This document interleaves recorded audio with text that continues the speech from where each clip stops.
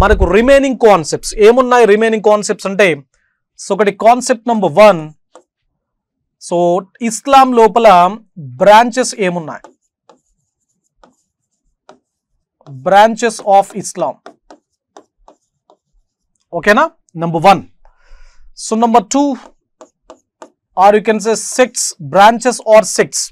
మనకు competitive examination point of వ్యూలో అంత పర్టికులర్గా అవసరం లేదు, దానికి రిలేటెడ్ ఇన్ఫర్మేషన్ అనేది మనకి ఇంపార్టెంట్.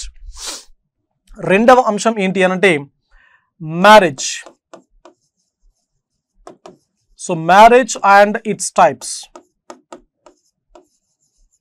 ఓకే, సో వివాహం, దానికి సంబంధించినటువంటి రకాలు ఏమున్నాయి అని చెప్పేసి. మూడవది మ్యారేజ్ తర్వాత, మ్యారేజ్ సందర్భం లోపల కానీ తర్వాత కానీ ఇచ్చేటువంటి భరణం, దట్ ఇస్ మెహర్ అని చెప్పేసి అంటాం, Meher. Then divorce are you can say technically that is talaq. So తలాక్ సంబంధించినటువంటి అంశము. Then family and cost of Islam. So family and cost. So ఈ 5 కాన్సెప్ట్స్ మనకి ఇక్కడ ఇస్లాం రిలీజియన్కు సంబంధించి మనం డిస్కస్ చేయబోయేటువంటి అంశాలు. సో ఈ సెషన్ లోపల ఈ 5 కాన్సెప్ట్స్ను మనం ఫినిష్ చేద్దాం. ఒకటి, ఇస్లాం మతం లోపల ఉండేటువంటి బ్రాంచెస్ ఏమున్నాయి. Then marriage and it's types, వివాహం లోపల ఎట్లాంటి రకాలు ఉన్నాయి, అసలు మ్యారేజ్ యొక్క ప్రొసీజర్ ఎట్లా ఉంటుంది. దెన్ మెహర్ అంటే భరణం ఏ విధంగా ఉంటుంది, తలాక్ విడాకులు ఏ విధంగా ఉంటాయి. దెన్ ఫ్యామిలీ అండ్ కాస్ట్, కుటుంబం మరియు కులానికి సంబంధించినటువంటి పరిస్థితి ఏంటి. Is it clear? నౌ మరి ఒక్కొక్కటి చూద్దాం. ఫస్ట్ వన్ ఏంటి అంటే right the branches of Islam.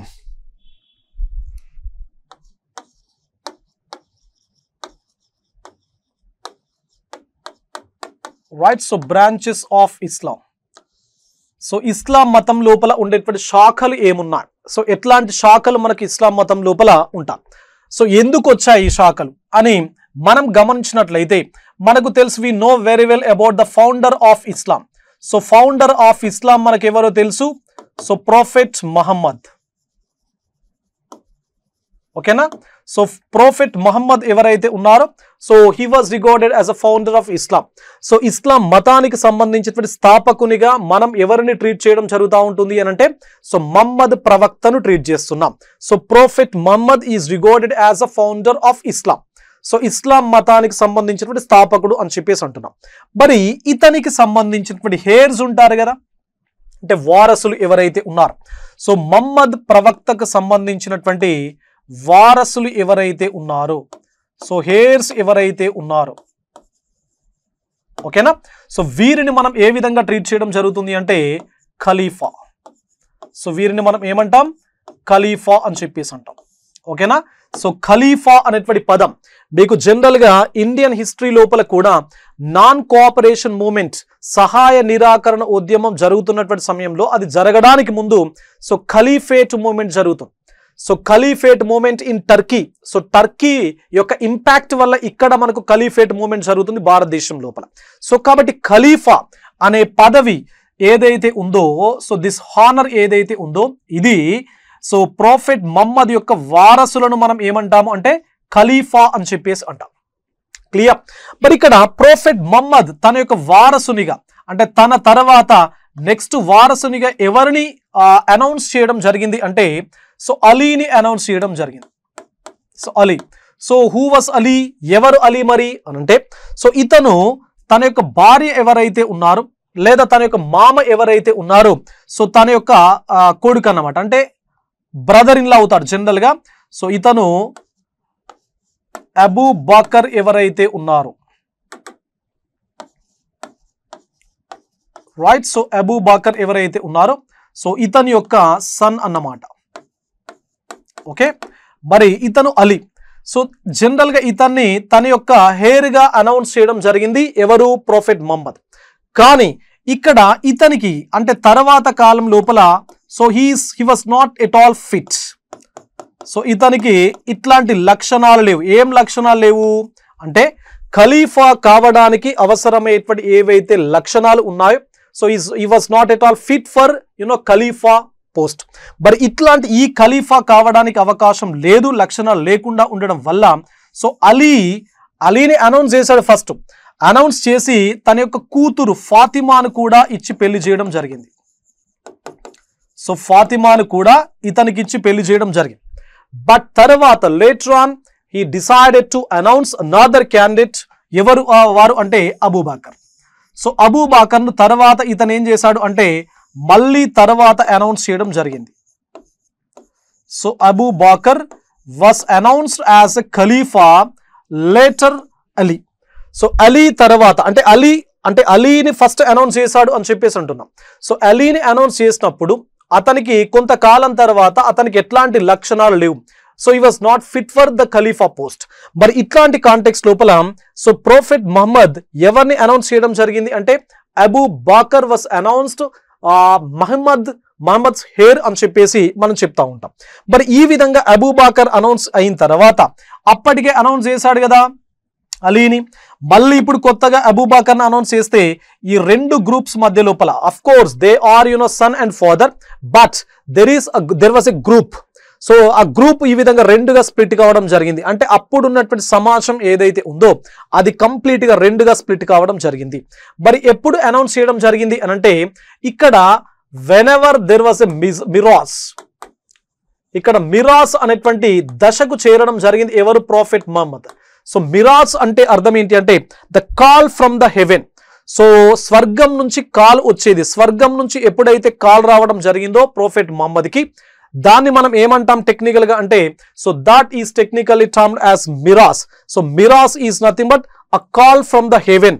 So స్వర్గం నుంచి పిలుపు రావడం అంటే ఈ it is kind of death అన్నమాట. ఓకే, సో స్వర్గం నుంచి పిలుపు రావడాన్ని మనం ఏ విధంగా ట్రీట్ చేయడం జరుగుతూ ఉంటుంది అని అంటే సో మిరాజ్ గా మనం పరిగణిస్తున్నాం.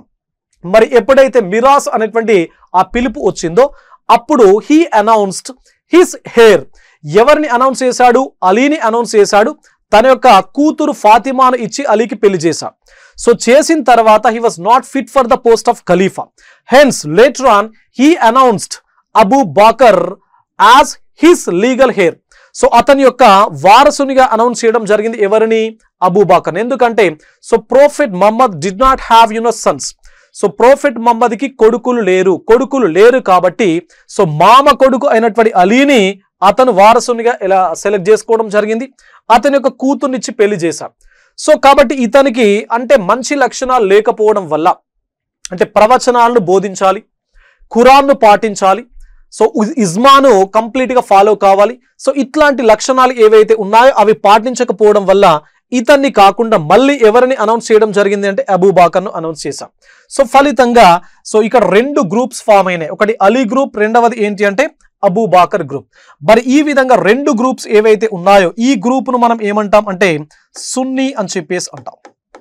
So Abu Bakr and his followers ఎవరైతే ఉన్నారో ఆర్ హిస్ హెయిర్స్ ఎవరైతే ఉన్నారో సో వీరిని సున్నీస్ అని చెప్పేసి అంటాం. So Ali and his hairs ఎవరైతే ఉన్నారో వీరిని షియాస్ అని చెప్పేసి అంటాం. ఓకేనా? మీరు చూస్తుంటారు సున్నీ అండ్ షియా అని చెప్పేసి మీరు చాలా సందర్భాల లోపల వినుండాలి. Okay, so you might have heard the name Sunni and Shia several are so many times. మరి సున్నీ ఎవరికి సంబంధించింది అంటే సో ప్రొఫెట్ మహమ్మద్కి సంబంధించినటువంటి అఫీషియల్ హెయిర్ ఎవరైతే ఉన్నారో so that is Abu Bakr.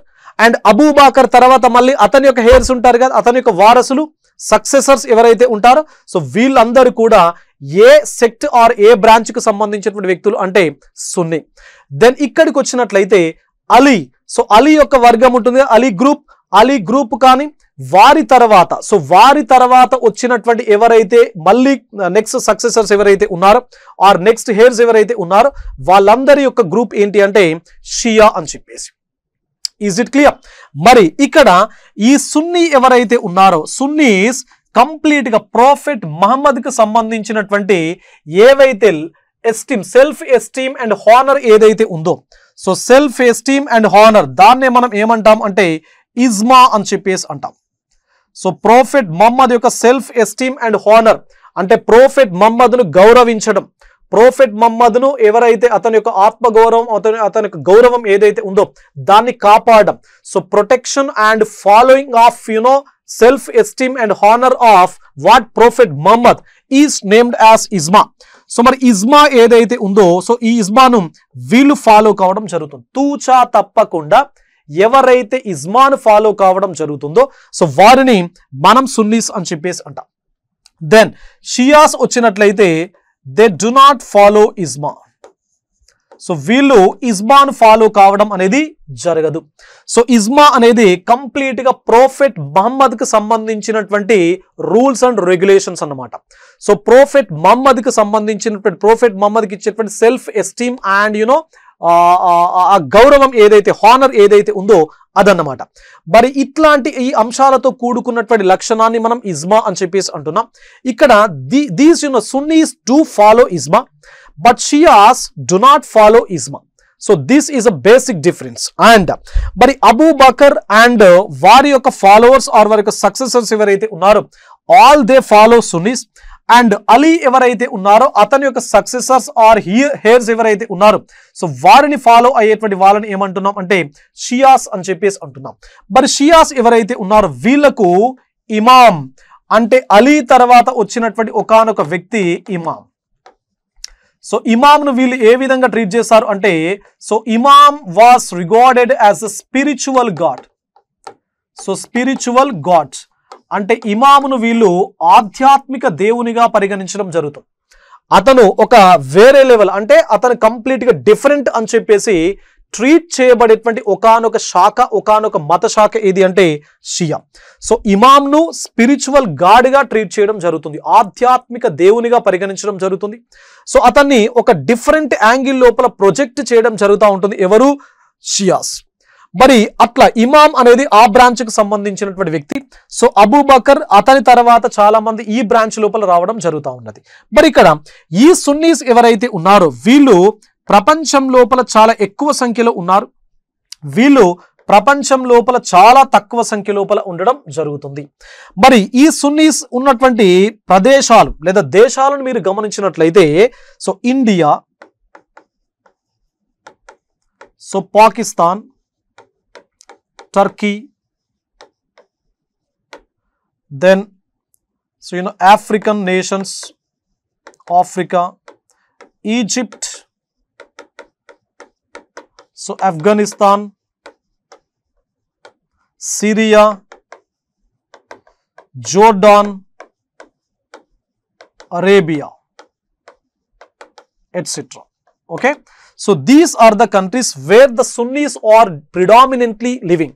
So Sunny's ఎక్కువ మొత్తం లోపల నివసించేటువంటి ప్రదేశాలు లేదా దేశాలుగా మనం ఎవరిని ట్రీట్ చేస్తున్నాం అంటే so India, Pakistan, Turkey, African nations, Egypt, Afghanistan, Syria, Jordan మరియు అరేబియా. సో ఈ దేశాల లోపల మనకి ఎక్కువ మొత్తం లోపల సున్నీ పాపులేషన్ అనేది కనబడుతుంది. మరి షియాను గమనించినట్లయితే అంటే సున్నీ పాపులేషన్ తో కంపేర్ చేస్తే షియా పాపులేషన్ అనేది తక్కువ. So Shia population is less when compare to the Sunni population. మరి ఈ షియాస్ ఎక్కువగా ఎక్కడ కనబడతా ఉంటారు అనంటే సో వీళ్ళు ఎక్కువగా రెండు కంట్రీస్ లోపల మనకు కనబడతా ఉంటారు. ఒకటి ఇరాన్, రెండవది ఇండియా. సో ఇరాన్ లోపల అదే విధంగా ఇండియా లోపల మనకు కనబడతా ఉంటాం. మరి ఎక్కువగా మనం మాట్లాడుకునేది సున్నీ పాపులేషన్ కి సంబంధించి సున్నీ జనాభా లేదా సున్నీ బ్రాంచ్ ఆఫ్ ఇస్లాం గురించి మనం ఎక్కువగా మాట్లాడుకుంటాం. మరి ఇక్కడ షియా లోపల ఇరాన్ అదే విధంగా ఇండియా. సో ఇండియా లోపల కూడా మనకు ఇక్కడ సున్నీ పాపులేషన్ ఎక్కువ, షియా పాపులేషన్ తక్కువ. సో షియాస్ ఇండియన్ కాంటెక్స్ లోపల రెండు ప్లేసెస్ లోపల మనకు కనబడతా ఉంటారు. ఒకటి యూపీ లోపల ఉన్నటువంటి లక్నో లోపల ఉన్నారు, రెండవది మన తెలుగు స్టేట్స్ కు సంబంధించినటువంటి Hyderabad. Okay, so Lucknow and Hyderabad. So ఈ రెండు ప్రాంతాలు ఏవైతే ఉన్నాయో ఈ రెండు ప్రాంతాల లోపల ఇండియా కాంటెక్స్ట్ కి సంబంధించి షియా పాపులేషన్ ఎక్కువగా కనబడుతుంది. మరి వీళ్ళు జనరల్ గా ఈ షియాస్ ఎవరైతే ఉన్నారో వీళ్ళు ఎక్కువ మొత్తం లోపల మనకు వీళ్ళు దేన్ని ఫాలో కావడం జరుగుతూ ఉంటుంది అంటే సో సూఫీయిజం ను ఫాలో అవుతూ ఉంటారు. సో సూఫీయిజం, మరి ఏంటి Sufism? Sufism is a kind of mysticism in the Islam. So ఇది ఒక రకమైనటువంటి మార్మికవాదం. సో సూఫీజాన్ని మనం ఏ విధంగా ట్రీట్ చేస్తాం అంటే మిస్టిసిజం అంటే మార్మికవాదంగా మనం పరిగణిస్తాం. సో మార్మికవాదం అంటే అర్థం ఏంటి? ఎలాంటి ఆడంబరాలు లేనటువంటి జీవితం, స్వేచ్ఛగా నివసించేటువంటి జీవితం. సో ఫ్రీ లైఫ్ అన్నమాట. So there is no luxury life. So luxury life లేకుండా నిరాడంబరత ఏదైతే ఉందో, స్వేచ్ఛా జీవనం ఏదైతే ఉందో, అలాంటి జీవనాన్ని మనం ఏమంటాం అంటే మార్మికవాదం అని చెప్పేసి అంటాం. So it is what the mysticism. Mysticism stands for no luxury. So luxury లేకుండా, సో ఫ్రీ లైఫ్ ఏదైతే ఉందో, సో దాన్ని మనం మిస్టిసిజం గా ట్రీట్ చేయడం జరుగుతూ ఉంటాం. కాబట్టి ఇక్కడ షియాస్ ఎవరైతే ఉన్నారో వాళ్ళు సూఫీయిజం ను ఫాలో కావడం జరుగుతుంది. So Sufism is a kind of mysticism in the Islam. So ఇస్లాం మతం లోపల ఒకానొక మార్మికవాదం ఏది అంటే సూఫీయిజం అని చెప్పేసి అంటున్నాం. మరి ఇది ఫాలో అవుతూ ఉంటారు. అదే విధంగా వీళ్ళు మొహర్రం ఏదైతే ఉందో, సో మొహర్రంను వీళ్ళు ఎక్కువగా సెలబ్రేట్ చేయడం జరుగుతూ ఉంటాం. సో మొహర్రం ఏంటి అసలు, వాట్ ఈస్ మొహర్రం అంటే, సో ఇక్కడ ప్రోఫెట్ మహమ్మద్ ఎవరైతే ఉన్నారో, సో ప్రోఫెట్ మహమ్మద్ యొక్క గ్రాండ్ సన్, సో ఇతని యొక్క గ్రాండ్ సన్ పేరు ఏంటి అంటే so Hussain. So prophet Mohammed యొక్క గ్రాండ్ సన్ పేరు ఏంటి అంటే హుస్సేన్. సో హుస్సేన్ యొక్క చనిపోయిన రోజు ఏదైతే ఉందో ఆర్ ఆ మంత్ ఏదైతే ఉందో, సో ఇది the death month of Hussain is celebrated as Muharram. So మొహర్రంగా దేన్ని సెలబ్రేట్ చేయడం జరుగుతూ ఉంటుంది అంటే సో హుస్సేన్ యొక్క చనిపోయినటువంటి నెల ఏదైతే ఉందో, సో దాన్ని మొహర్రంగా సెలబ్రేట్ చేయడం జరుగుతుంది. మరి హుస్సేన్ ఎవరు? Grand son of prophet Mohammed ప్రవక్తకు సంబంధించినటువంటి గ్రాండ్ సన్ అన్నమాట. మరి ఈ మొహర్రం రోజున జనరల్ గా ఈ రెండు ప్రదేశాల లోపల, లక్నో లోపల కానీ హైదరాబాద్ లోపల కానీ, ఇంకా పర్టికులర్ గా హైదరాబాద్ లో గమనించినట్లయితే మనకి ఇక్కడ హైదరాబాద్ లో బీబీ కా ఆలం అని చెప్పేసి ఉంటుంది. సో బీబీ కా ఆలం, ఈ బీబీ కా ఆలం అనేటువంటి లొకేషన్ ఏదైతే ఉందో, సో ఈ లొకేషన్ లోపల జనరల్ గా మొహర్రం టైం లోపల ఏం చేస్తారు అంటే ఒక డిఫరెంట్ యాక్టివిటీని వీళ్ళు పర్ఫామ్ చేయడం జరుగుతూ ఉంటుంది. So that is what the మాతం. So ఆ యాక్టివిటీని మనం ఏమంటాము అంటే మాతం అని చెప్పేసి అంటాం. మీరు సోషల్ మీడియా లోపల కూడా చూసుంటాం. సో జనరల్ గా బ్లేడ్ ఉంటుంది కదా మనకి, blade, razor blade. So razor blade తోని ఈ విధంగా ఇట్లా టచ్ చేసుకుంటారు. స్కిన్ మొత్తం కూడా ఈ విధంగా సో టచ్ చేసుకుంటా ఉంటారు. సో ఈ విధంగా టచ్ చేసుకోవడం వల్ల బ్లడ్ మొత్తం కూడా ఏమవుతుంది, స్పిల్ కావడం జరుగుతుంది. సో దీన్నే మాతంనే మనం తెలుగులో ఏమంటామంటే రక్త తర్పణం అంటాం. అంటే బ్లడ్ స్పిల్ కావడం. సో రక్త తర్పణం, so spilling of blood. So రక్త తర్పణం అని చెప్పేసి అంటాం. కంప్లీట్ గా బ్లడ్ అనేది స్కిన్ నుంచి లేదా బాడీ నుంచి బయటకు రావడం జరుగుతుంది. సో దీన్ని మనం టెక్నికల్ గా ఏమంటాము అంటే మాతం అనేటువంటి పేరుతో మనం పిలవడం జరుగుతుంది. మరి మాతంను మన ఇండియన్ కాంటెక్స్ట్ లోపల, తెలుగు స్టేట్స్ లోపల, హైదరాబాద్ కు సంబంధించి ఎక్కువగా నిర్వహిస్తూ ఉంటారు అంటే బీబీ కా ఆలం అనేటువంటి ప్రదేశం లోపల ఈ మాతంను ఎక్కువగా నిర్వహించడం జరుగుతుంది. మరి ఇక్కడ ఈ మాతం అనేది ఏ సందర్భం లోపల నిర్వహిస్తారు అనంటే సో ముహర్రం సందర్భం లోపల నిర్వహించడం జరుగుతుంది. మరి ముహర్రం ఎందుకు సెలబ్రేట్ చేసుకోవడం జరుగుతూ ఉంటుంది అంటే సో హుస్సేన్ యొక్క డెత్ మంత్ అన్నమాట. So who was Hussain? So Hussain was the grand son of prophet Mohammed. మరి మాతంను లేదా మాతంను కానీ ముహర్రంను కానీ ఎవరు మాత్రమే సెలబ్రేట్ చేసుకోవడం జరుగుతుంది అంటే షియాలు మాత్రమే సెలబ్రేట్ చేసుకోవడం జరుగుతుంది. Sunny's do not celebrate Muharram. So Sunny's ఎవరైతే ఉన్నారో వీరు ముహర్రంను సెలబ్రేట్ చేసుకోవడం జరగదు. ఓకే, సో ఇది మనకు జనరల్ గా సున్నీస్ అండ్ షియాకు సంబంధించినటువంటి బేసిక్ డిఫరెన్స్ అన్నమాట. మరి ఇట్లాంటి రెండు బ్రాంచెస్ ప్రస్తుతం ప్రపంచం లోపల ఉన్నాయి. సో ఇందు లోపల ఎక్కువ మొత్తంలో కనబడే వారు సున్నీస్, తక్కువగా కనబడేవారు షియాస్. కేవలం రెండు దేశాల లోపల మాత్రమే వీళ్ళు కనబడుతున్నారు. ఒకటి ఇరాన్, రెండవది ఇండియా. సో ఇండియా లోపల కూడా 2 లొకేషన్స్ లోపల మనకి ఎక్కువగా వీరి యొక్క పాపులేషన్ ఉంది. ఒకటి యూపీ లోపల ఉన్నటువంటి లక్నో అండ్ తెలంగాణ లోపల ఉన్నటువంటి హైదరాబాద్. క్లియర్? సో ఇది మరి జనరల్ గా బ్రాంచెస్ ఆఫ్ ఇస్లాం కు సంబంధించినటువంటి ఇన్ఫర్మేషన్. మరి ఇప్పుడు ఇస్లాం లోపల నెక్స్ట్ కాన్సెప్ట్ చూసినట్లయితే మనకు వివాహం, మ్యారేజ్ కు సంబంధించినటువంటి ఇన్ఫర్మేషన్. సో మ్యారేజ్ ఏదైతే ఉందో, సో మ్యారేజ్ ఏ విధంగా ఉంటుంది ఇస్లాం మతానికి సంబంధించి, ఓకేనా? సో మ్యారేజ్ ప్రాసెస్ ఎట్లా ఉంటుంది అని చూద్దాం. మరి ఈ మ్యారేజ్ ప్రాసెస్ లోపల మనకు జనరల్ గా ఒకటి గుర్తుపెట్టుకోండి, మ్యారేజ్ అనేది ఎల్డర్స్ ఎవరైతే ఉన్నారో అంటే పెద్దవాళ్ళు ఎవరైతే ఉన్నారో ఫ్యామిలీ లోపల ఎవరుంటారు జనరల్ గా పెద్దవారు? పేరెంట్స్. సో పేరెంట్స్ ఎవరైతే ఉన్నారో వీరి యొక్క యాక్సెప్టెన్స్ ఏదైతే ఉందో, so this is very important. So parents యొక్క యాక్సెప్టెన్స్ అంటే పేరెంట్స్ యొక్క అంగీకారం ఏదైతే ఉందో దాని ప్రకారం మ్యారేజ్ అనేది జరుగుతుంది. రైట్స్ అంటే కంప్లీట్గా వారి యొక్క ఇన్వాల్వ్మెంట్ ఏదైతే ఉందో దానితో మ్యారేజ్ అనేది పూర్తవుతుంది. ఓకే, మరి ఇక్కడ ఈ మ్యారేజ్ లోపల purity of blood important.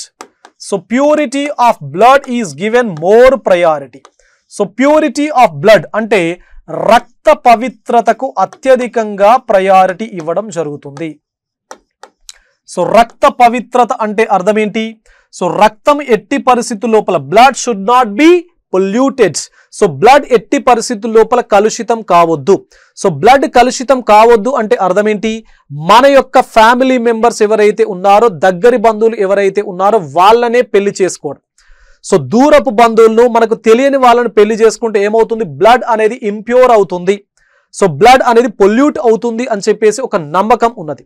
So కాబట్టి జనరల్ గా ఫ్యామిలీ మెంబర్స్ ఆర్ దగ్గరి బంధువులను మాత్రమే పెళ్లి చేసుకున్నటువంటి సాంప్రదాయం మనకు ఇస్లాం లోపల ఉంది.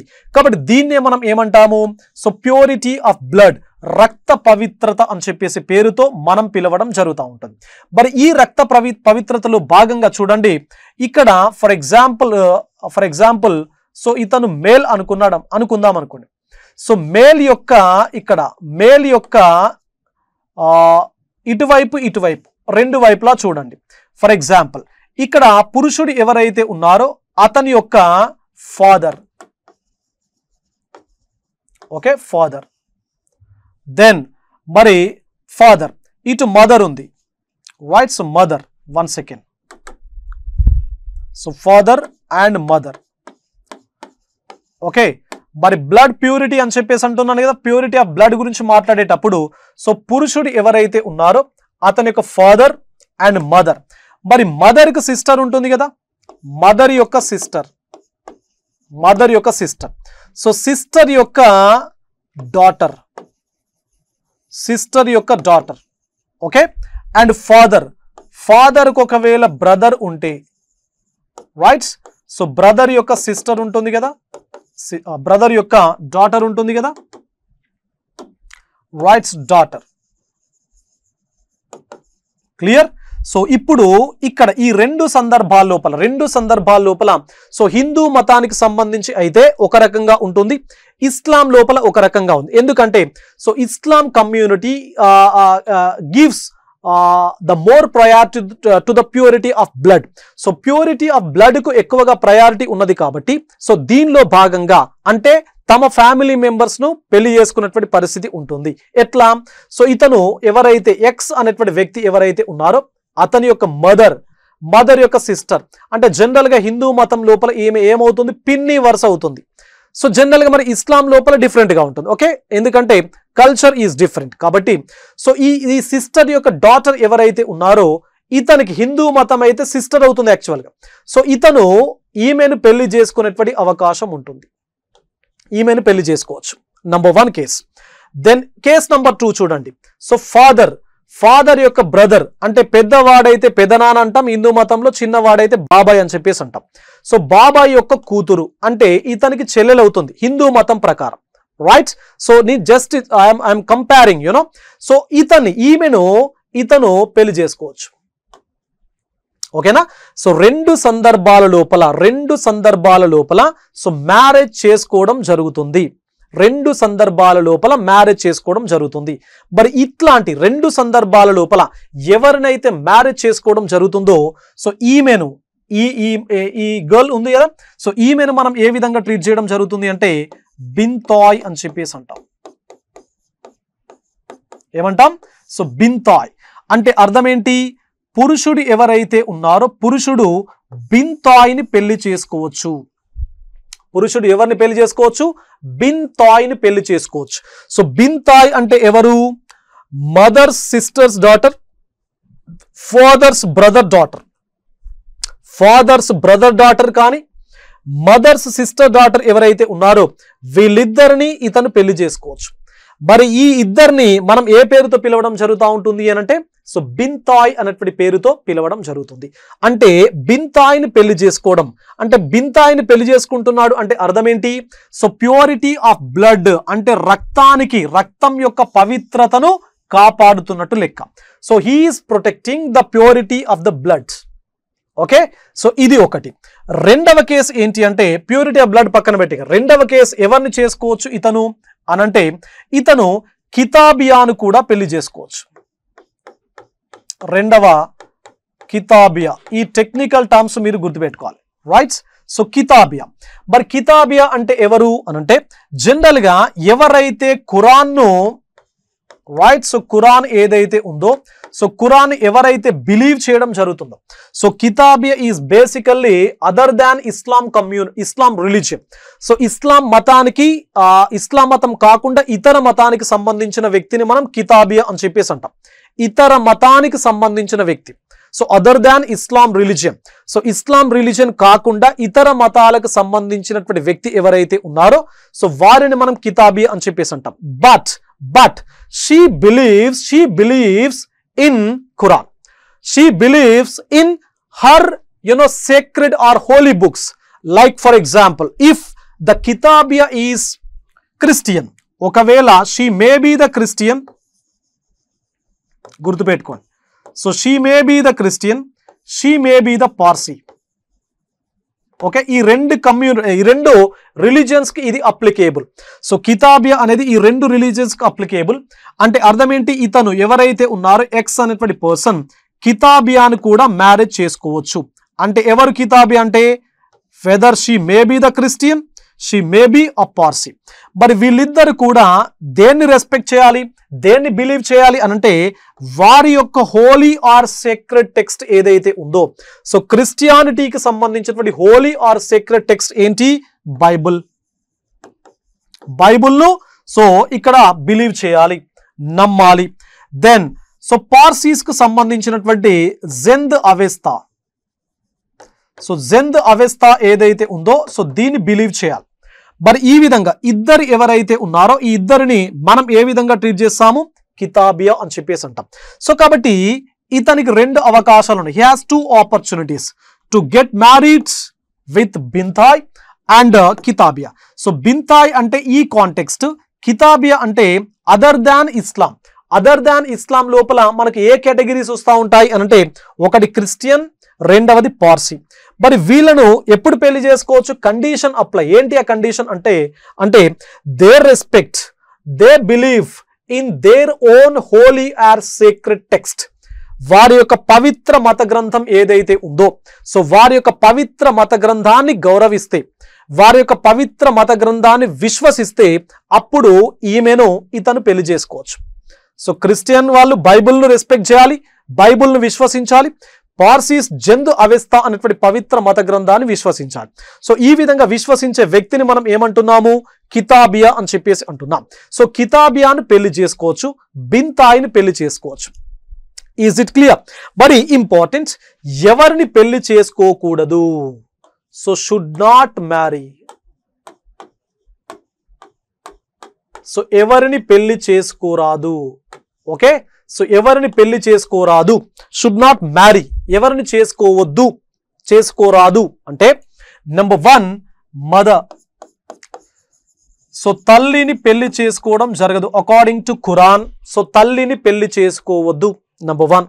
So number 2 sister, సోదరిని, whether it is elder sister are younger sister. Okay, సోదరిని పెళ్లి చేసుకోవద్దు, నంబర్ 2.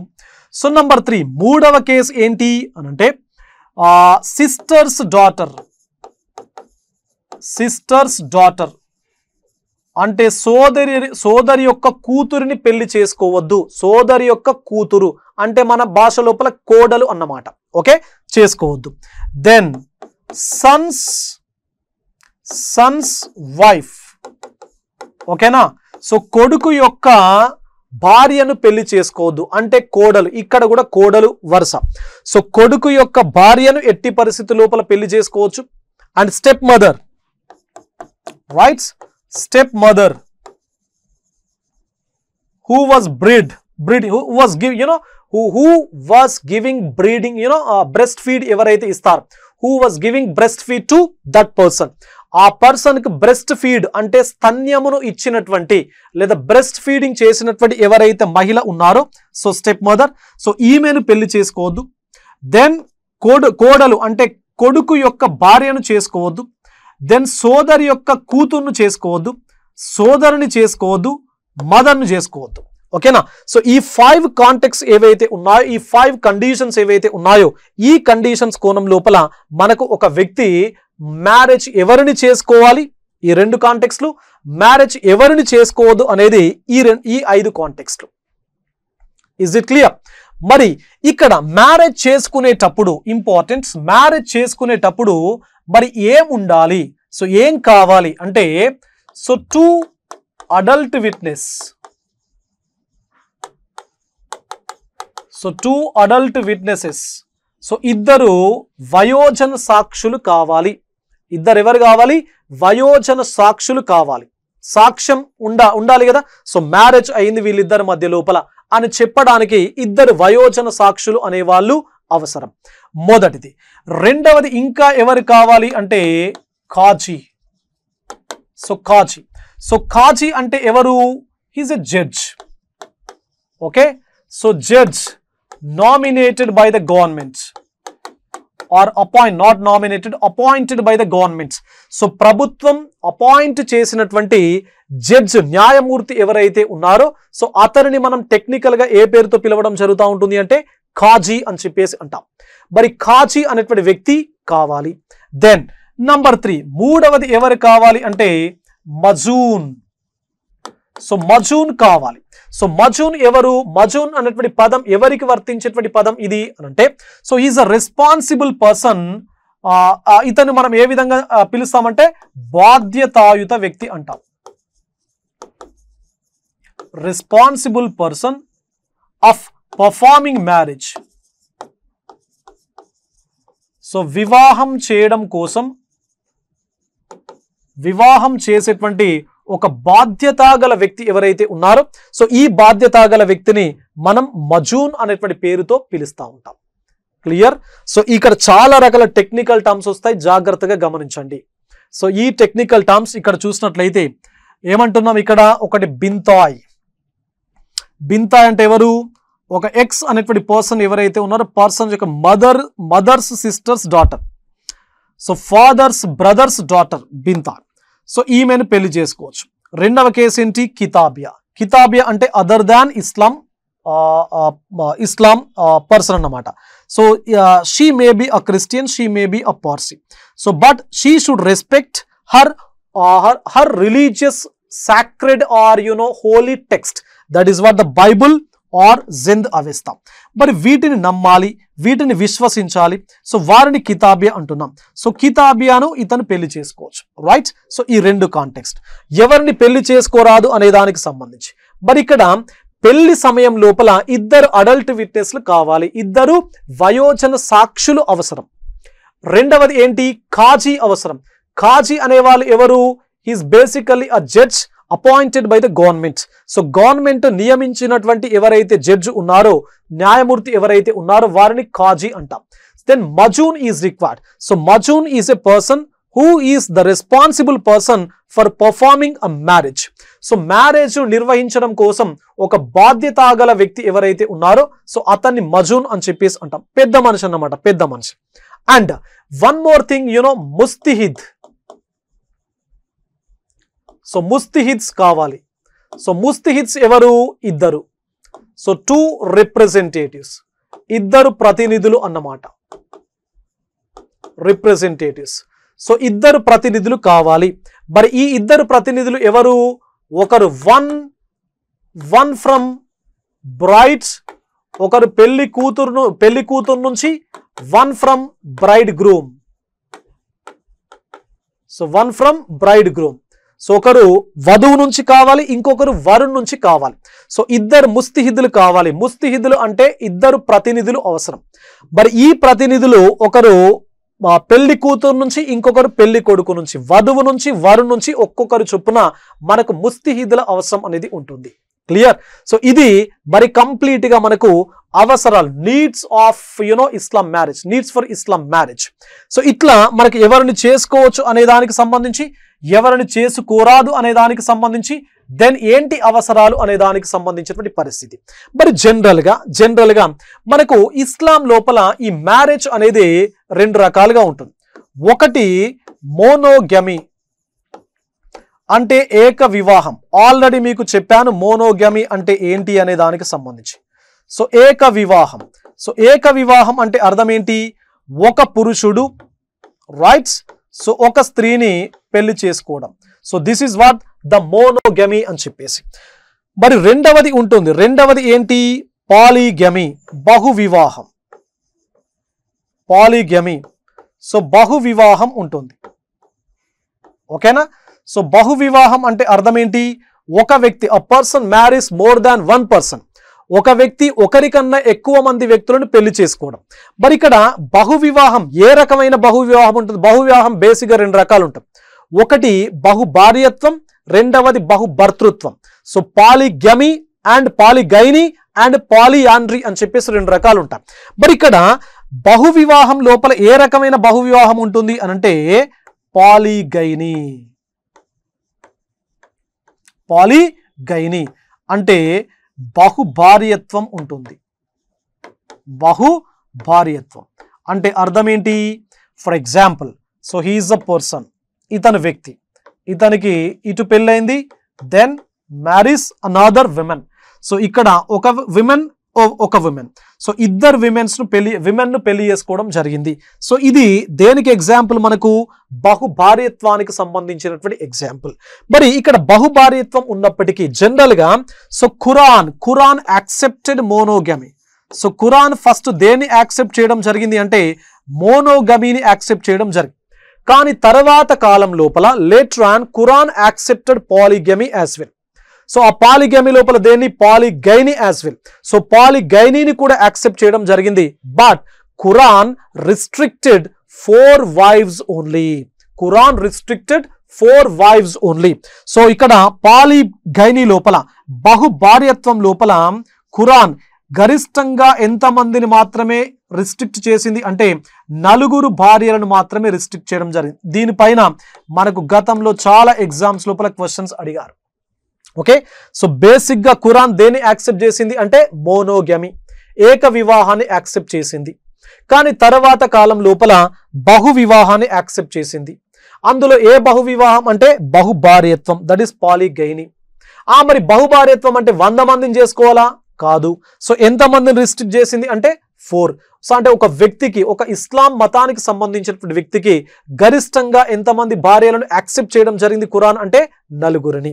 రైట్. సో ఇది చాలా చాలా ఇంపార్టెంట్, గుర్తుపెట్టుకోండి. Clear.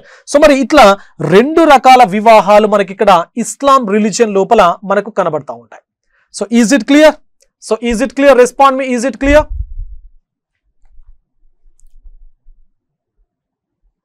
Right. Yamini, of course మచిలీపట్నంలో, వెరీ గుడ్. మచిలీపట్నంలో కూడా కండక్ట్ చేస్తారు sir మాతం. Fine, very goods, very goods. Is it clear? ఈ టెక్నికల్ వర్డ్స్ ఏవైతే ఉన్నాయో అవి అర్థమయ్యాయి కదా? Technical words అర్థమవుతున్నాయా? జాగ్రత్తగా గమనించండి. ఓకేనా? మనకు చాలా వస్తాయి, ఇంకా చాలా వస్తూ ఉంటాయి. ఓకే, జాగ్రత్తగా గమనించండి. Right, very goods. Right. So ఇది మరి జనరల్ గా మనకు ఇక్కడి వరకు బేసిక్ ఇన్ఫర్మేషన్, అంటే మ్యారేజ్ కు రిలేటెడ్ గా ఉండేటువంటి బేసిక్ ఇన్ఫర్మేషన్. సో ఇప్పుడు ఒక స్టెప్ ముందుకు వేస్తే మనకు మ్యారేజ్ లోపల టైప్స్ ఉంటాయి.